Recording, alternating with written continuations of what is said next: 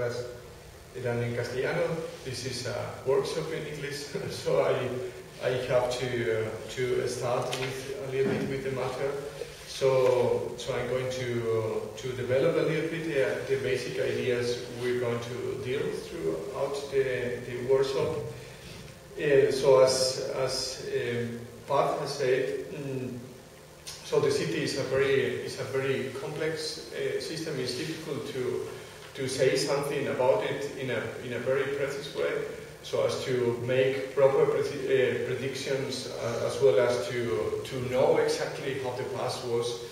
And but in general, we could say that in our societies, in our current societies, so we are facing really complicated problems, and the methods that are provided by the specialized sciences, the specialized disciplines, are not enough as to handle, as to face properly these issues. So, in some sense, we could say that all these problems demand some other way to deal with, and the reality is actually showing and it's developing a kind of complexity that we need to harness in order to manage our very existence. It's nothing else. But what we really have is not only that our system of science is not enough, that we just have to research a little bit deeper. The real problem, as we will see, as Rainer will show us, the real problem is that reality, in a sense, is much more sophisticated as what we have seen. So it's not only a question of how we organize sciences, but it's a way how reality really works. But the theory of systems, this is what we are going to deal with, and he's going to delve in some manner in an introductory way. In any case, it's not going to be perfectly deep, and we are going to touch actually only some of the parts of it.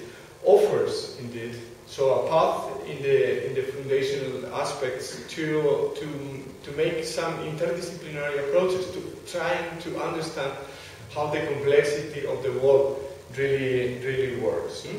And this involves three fundamental aspects. On the one side, how complexity emerges, how complexity is structured, and how complexity evolves. These are the three fundamental questions we want to deal, and I think the title itself of the workshop speaks about. So, as I mentioned, what he's going to provide us is an introduction into the general foundations of systems. And insofar, such conceptualization constitutes a keystone for the effective articulation of scientific but also practical disciplines. In the primer initiative, you may have read that it belongs to the primer, so primer means a promotion of interdisciplinary methodologies in education and research, but it plays a little bit with the words, because primer is also represents also the fundaments, so a book that is containing the fundaments, and our purpose is to develop, as I mentioned previously, to develop research projects, but also educational projects to introduce this interdisciplinarity. As also mentioned, so the city, I think, is a very interesting way to come into the matter. Yes, it's very because it's something we're always dealing with. So we are living in cities. So the complexity of the city itself is something that is perfectly evident to any of us. And we will see even in a practical way, because we're going to visit, for example, the Museo de León, and we will see the evolution of the city, so how particular historical developments open new possibilities and so on. I think is a very nice example, and in particular, so the studies that Rainer has done in Bologna, so are a very good starting point as well to delve into this issue. In another sense, it's also interesting to other of the objectives that we have been always dealing in our courses, and is addressing the relation that was also pointed by Pat between design and ethics. So the urban planning can be handled in this sense. What we do when we are planning properly a city, and this is in particularly well observed when a good plan is developed.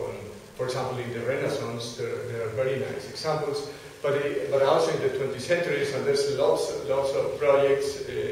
Some of them can be called utopias, but in a sense, the idea is to develop so the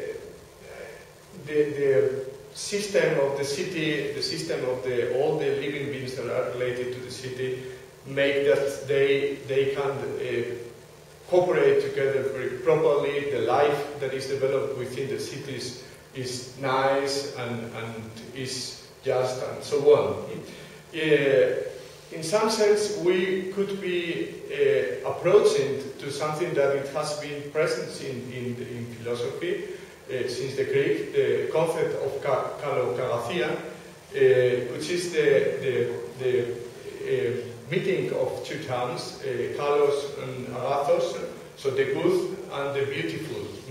So this is also something that we have been trying to collect in our courses. For example, in our summer courses, we always have some artistic part, like for example the concerts and so on. Last September we did a workshop, a sound painting workshop. But let me introduce you. We have mentioned names, but I want to talk a little bit more about the main speaker. He's going to be developing the matter. So Rainer Zimmermann. I want to give you just a short introduction about him. He first studied physics in the Imperial College in London, and in 1977 he received his doctoral thesis in mathematics by the Freie Universität Berlin. Afterwards, that was a doctor in mathematics, but then he developed studies in philosophy, and in 1988 he received his PhD in philosophy by the Technische Universität Berlin. In 1995 he incorporated in the Munich University of Applied Science, and in 1998 he was a professor of natural philosophy. He was habilitated as professor in Kassel.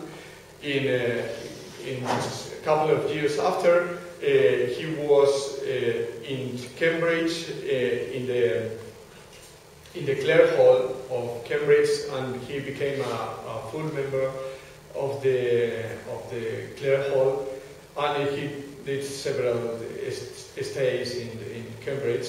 Afterwards, in 2001 and 2003, he was in the University of Bologna, and is where he developed a specific work about the emergence of the cities, how the city evolves. Very interesting work. You have the articles in the documentation page, in the web page of the workshop.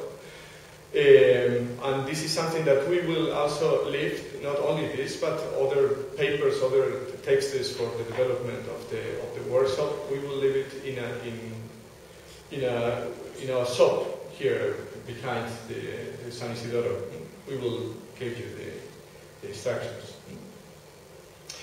So that was done concerning the city of Bologna, but this is a relevant study that represents a starting point for the studies of the cities. In 2006, he was in Salzburg. He has also been in the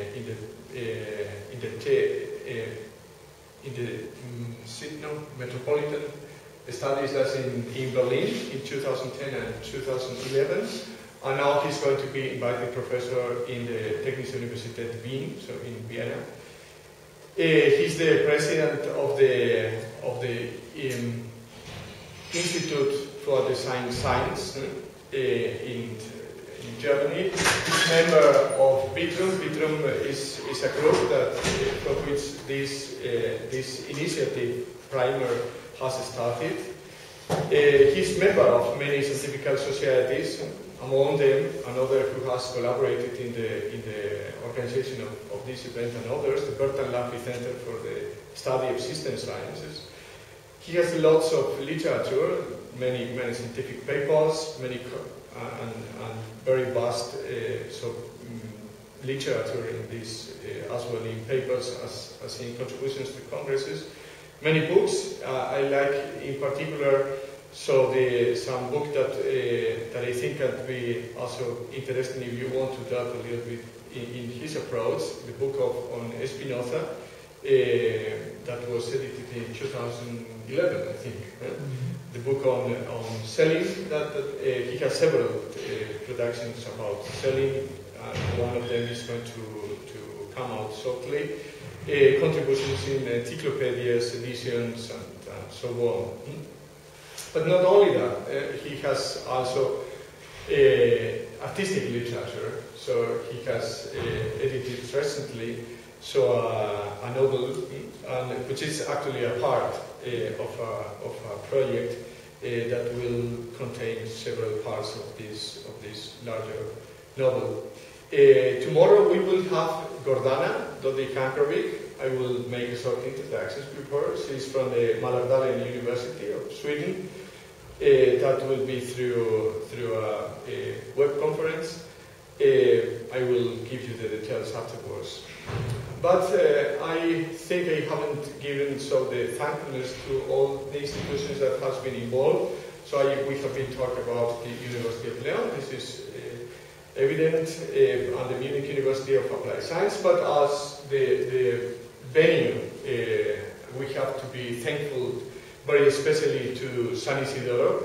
San Isidoro offered us this place because previously it was planned to be developed in Sierra Pamblay, but in Sierra Pamblay too many things were going on, so we didn't have place to develop the workshop, and they offer us this very nice place.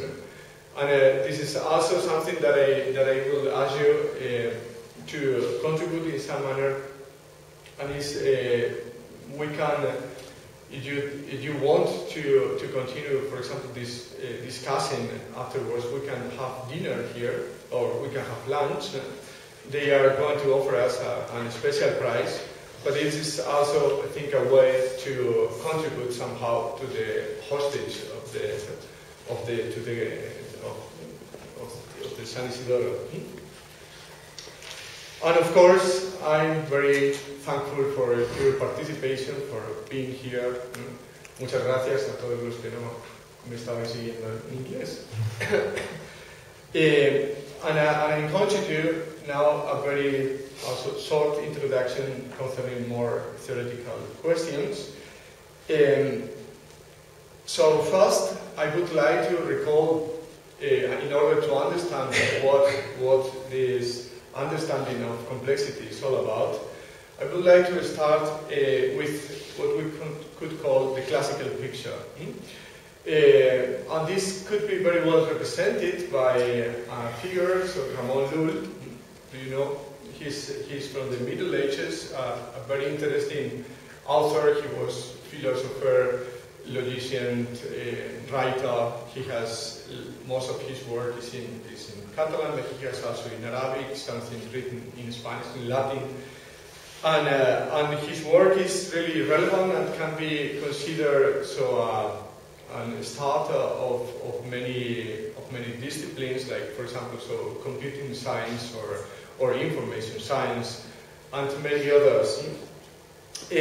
one of the things that he provided in his first approach to knowledge was the tree of knowledge. And in the tree of knowledge is where you can organize all the knowledge. You can imagine so kind of tree. We have many branches, and in all these branches, each part, its ending, so represents some particular knowledge or particular discipline. But if we develop that in detail, we could here so develop the tree as to see all what can be said about reality. Here is this is a representation of the unity of all the knowledge, as well as the diversity of all what we could speak about. There's a lot of things we can deal, and in the most developed sense, as I mentioned, what we have is all the possible truths that we could speak of. Something interesting of his biography is he was traveling all over the Mediterranean. He was a monk, he's a priest, and because of his language knowledge, he could read and so came in contact with many communities. And often he reached coasts in which there was religious fights. And something that he has observed and has learned from the Arabic scientific development, something that was interesting. It was a kind of machine, a very simple machine, but that is actually comes from the articulation of all the logic of Aristotle, and through the combinatory of the Aristotelic logic, what enables us to find out is that a proper change of propositions is correct. So we are doing a proper conclusion. This conclusion is correct. This is something that we can find out through this Aristotelic logic. And this simple machine that was developed by the Arabs could enable so to distinguish so whether one combination of propositions was correct or not. So this is up to this point. He tried to develop a combination of these both ideas, trying to represent all the knowledge and trying to find out from some basic truths that we cannot doubt about. From these basic truths, you can develop all the correct truths, all the other ones. And what is said, it's kind of legend, is that when they were fighting, he would try to stop the fight and say, "Don't fight anymore. Just let's try to see so what you're really saying and what the others are saying, and maybe we will see that either we're talking about the same thing but through different ways, or we're talking to different things and there's no reason to discuss about, or maybe one of them is wrong, and because there's some failure in the change of propositions or in the change of so this was I think this is a nice representation of how can we compute our knowledge from in the classical picture. This idea, this was developing what he named the Ars Magna, that was taken by Leibniz. Leibniz is philosopher, scientist of the 17th century, and starting from Lull's idea, he also developed his idea and a kind of project of organizing the knowledge, and his idea is that at the end all the scientific discussions will not we keep on narrowing. We will just sit down. The idea of the mathesis universalis is that we will sit down and just will say, let's compute. Do not discuss anymore. Let's compute. So it's very much related, as you may see. So, but in the 19th century, we have another figure which is quite interesting. So I've been talking about Lull.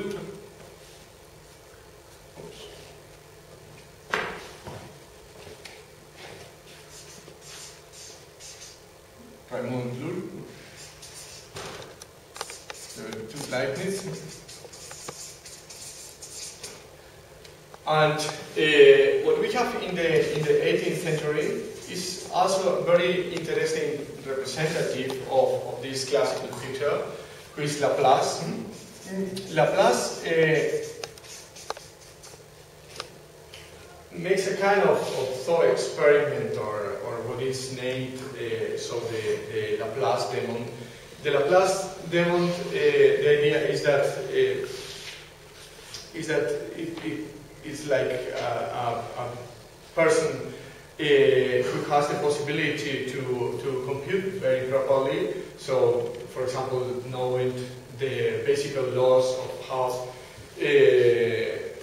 so the dynamics, the mechanical dynamics as studied by Newton. If you gave me all the position and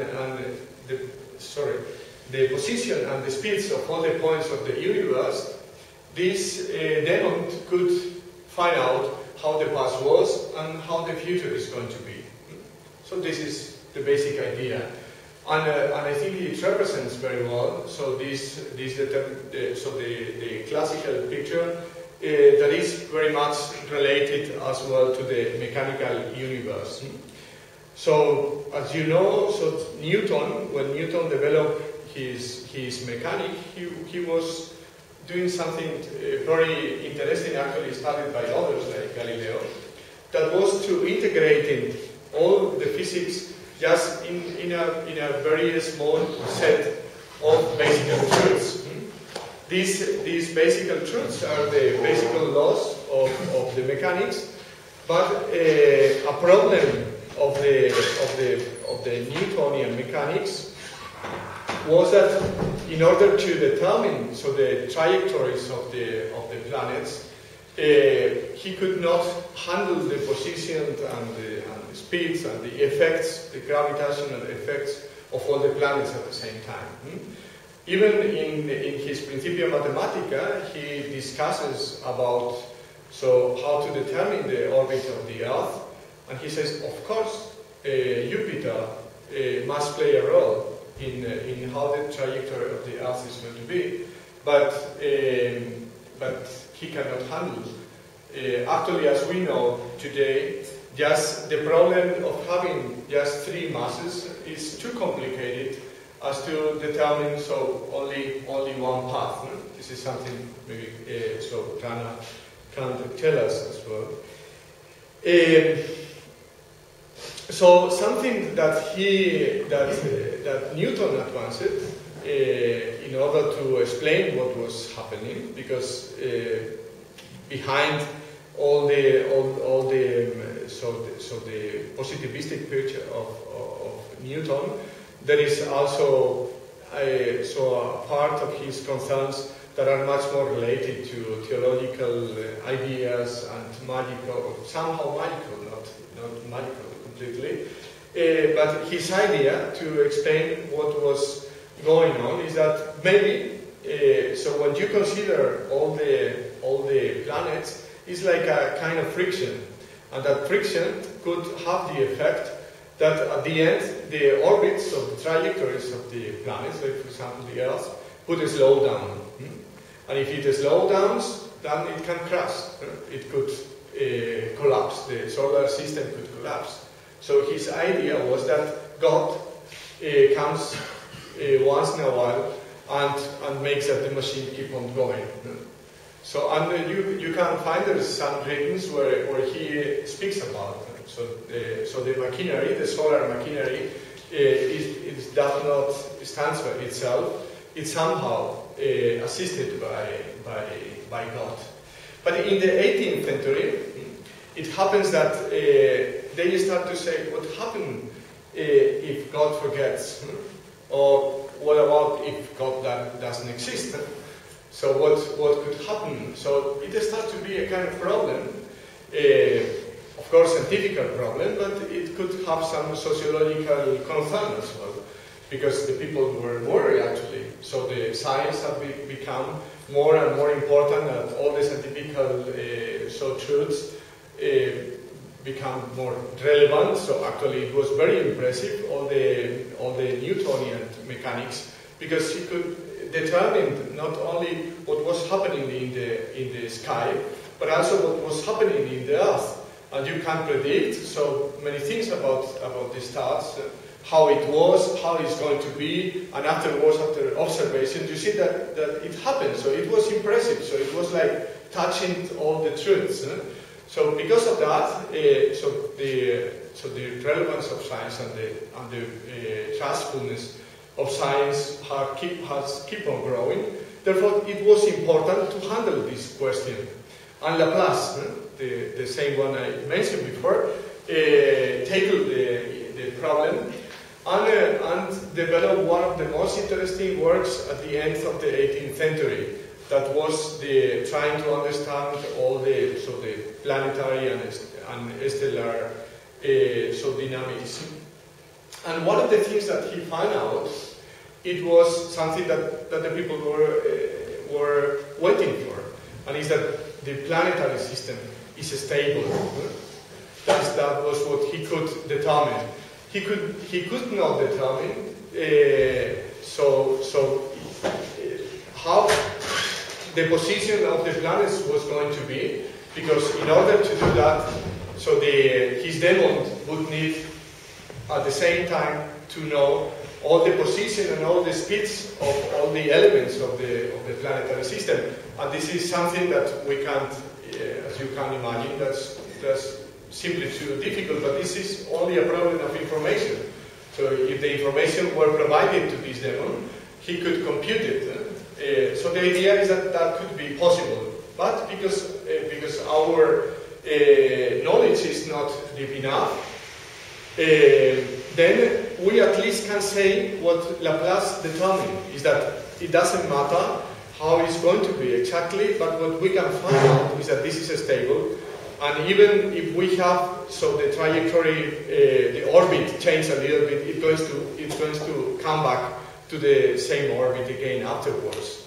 So this is a very important finding that afterwards was contradicted by a fundamental theorem posed by Kolmogorov, Arnold, and others, the KAM theorem, that says that we cannot determine the trajectories of the planets, because just the kind of precision that we would need, the accuracy that we would need for each of these data, just the position of one of the particles of the universe, the kind of information we should collect would be infinite, because a very small change in one of these data represent at the end very, very large consequences and very, very different results. So what we have now, after not only after Laplace, so Laplace is very well represented by this demon. The demon that by knowing the position and the speed of all the points we can determine all what it was.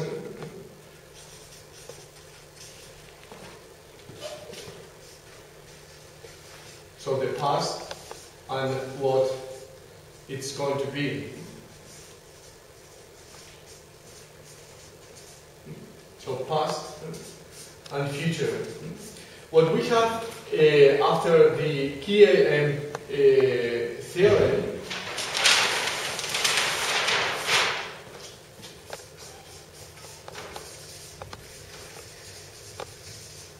is that what we have is actually a kind of bifurcation in which even if we are here in one point and we can determine with a good accuracy, so this situation, what happens is that the developments that come afterwards can follow different paths.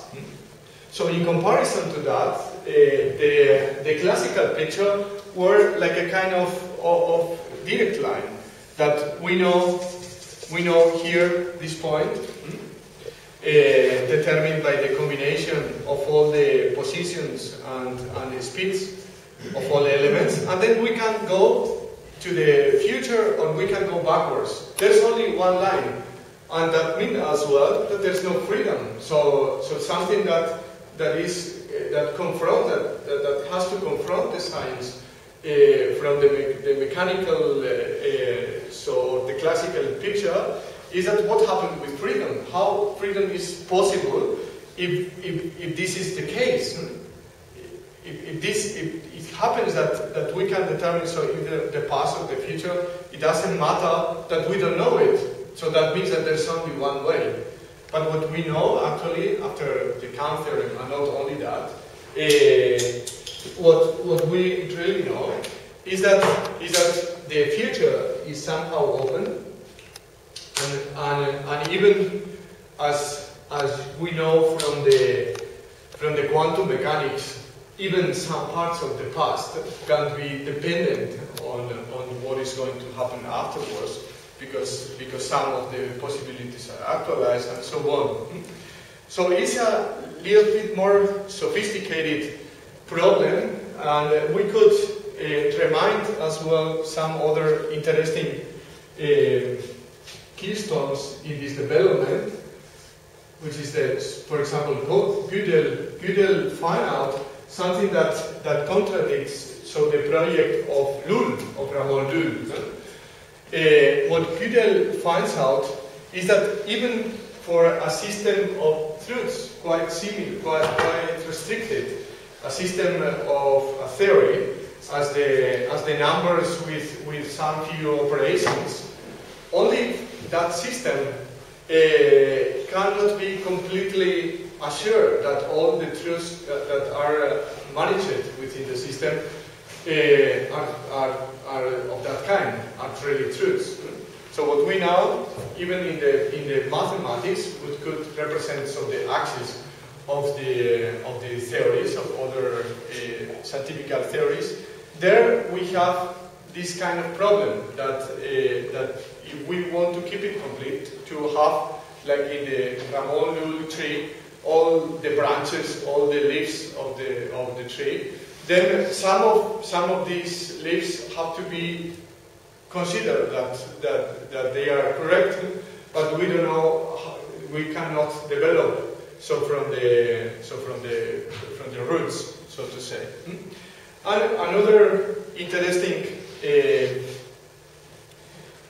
milestone in the development of the new understanding is, for example, the Heisenberg, or it can be represented. It's not only, these are just some people who are representative of the scientific understanding.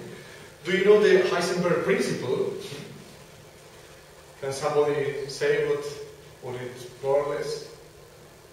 We cannot predict the time and the position of a particle specifically. But not only predict, but we cannot know. We cannot measure. We can, because so that is, it goes again to this problem. So if we can, in this case, what Heisenberg says concerning our best knowledge of how matter really works, so the quantum physics as far has provided one of the best theories that has been developed within the scientific system, is that even this question of Laplace is in principle unfeasible. So we cannot know this at the same time, the position and the speed, or the position and the momentum. So therefore, if this is at the beginning in principle unfeasible, then we cannot develop this idea of this deterministic idea of Laplace. We cannot know how it's going to be. I'm going to do just a last metaphorical approach. But what we have, so to say, is like we have the tree of Lul. Better, let's go back.